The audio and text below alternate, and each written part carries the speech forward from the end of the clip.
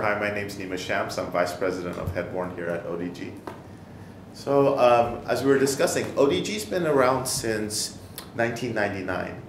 It's the brainchild of our CEO, Ralph Osterhout. He's a prolific inventor. He's done everything from Mattel toys to toys for Uncle Sam and the government. His whole life he's been very passionate about headborn because he said all your primary sensors are on your head, your eyes, your ears, your mouth. That's where the technology should be. In about 2009, 2008, 2009, he sold his previous companies and he regrouped the team and said, we want to make glasses that in essence are a head-worn computer on your head. Okay. The advantage here is they're fully integrated, they're body position independent, and they're completely private. So how else are you going to get a massive screen in your world without having to carry something? Sure. So this product's 5.5 ounces, resides on your head, and lets you see the full world around you. ODG's built on three principles: cinema quality optics. So when you wear our optics, there is no pixelation, right? It's 720p at full resolution, the equivalent of a 65-inch display in front of you. Sure. Second one is full integration. Everything's in here: the processor, the IMUs, the camera, the sensors, the radios, GPS, all built inside in a package that's about 5.5 ounces. And the third one is extreme mobility. This is a product you can wear outdoors, indoors, underneath the car or in a surgery room like you saw in that picture. Mm-hmm. That's the three pillars we stand on. So the R7 product, we've been launching a bunch of products. The world hasn't heard about us because we've been stealth. The R7 product's the first product that we're kind of openly selling to the enterprise market. Okay. It's very robust. It's made out of metal. It's magnesium. Yeah, you got to be pretty confident to hit it. Yeah. I know. Like, hold on. Yeah. That's expensive technology. Yeah. He's banging it on the table. Yeah, exactly. So this is basically a high-end tablet on your head. I think that's a great segue into Project Horizon. Okay. Or the Project Horizon looks very similar to the R7. Yeah.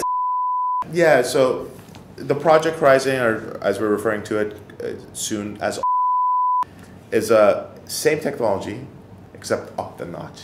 Okay. This is going to be the latest and greatest Snapdragon technology. It's actually an unannounced chip, so I can't say what the part number for it is. Okay. We're the smallest company to have a direct relationship with Qualcomm. So we're kind of taking their bleeding edge technology and putting it in a sunglasses form factor. Great. This is about a 55-inch display, 8 feet away. Mm-hmm. This is a 120-inch display, 8 feet away. Okay. It's like sitting in the center row of an IMAX theater. I can say that confidently because the lens designer of this product we stole from the movie industry. Wow. So it is that quality of resolution.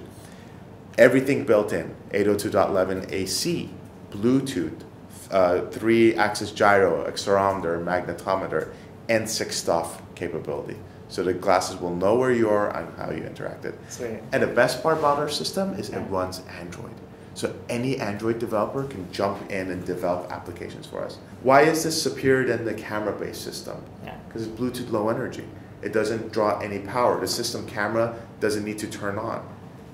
It's body position independent, non-line of sight. So if I'm looking at something and I want to manipulate it, I don't have to bring my hand in the view of the camera field of view. So with those three, you got full 360 degree. Do you want to check out some of the wide field view? Yeah. Let's check it out. Let's see, so this is the 4K headset, huh? So it's 1080p to each eye. Okay. So each eye is independently being driven at full 60 frames per second stream rate. So we're seeing 1080p right now, not 4K. Yeah, you're going to see 2K to each eye, independent 2K. I'm curious as to see how, as like a see-through headset, how this will meld in, with my real environment. Let's go look at some mixed reality. Pre-scan the table, so those boxes are in there, and the system's overlaying digital content around the real-world objects. So what did you guys use to develop this? So I think that one was developed. Is this in Unity? I think it's Unity, correct. A lot of the modeling was done in Maya, and the augmented reality software we put on top of it is Vuforia. We could build the best hardware, but it's the software that makes it magical. So we want to empower our developers. We have a full developer side. We have SDK, sample code, 3D code, AR code that developer can jump in, that's an Android developer, and just start programming right away. One thing we forgot to highlight is our partnership with a company called OTOY.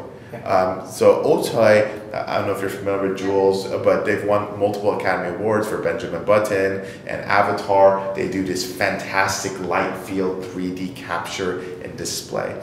When Jules wore our glasses, he's like, oh my God, this is the platform I've been waiting for. So what this allows us to do is, OTOY's technology is massive, like their server farm, their renderings, their algorithms are massive.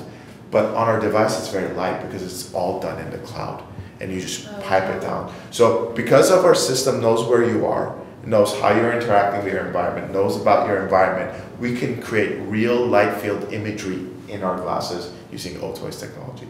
So that's just fantastic.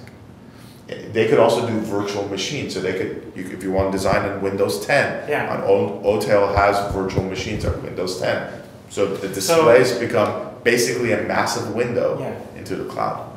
Wow. Yeah. So there is, at AWE, we showcased the Batcave.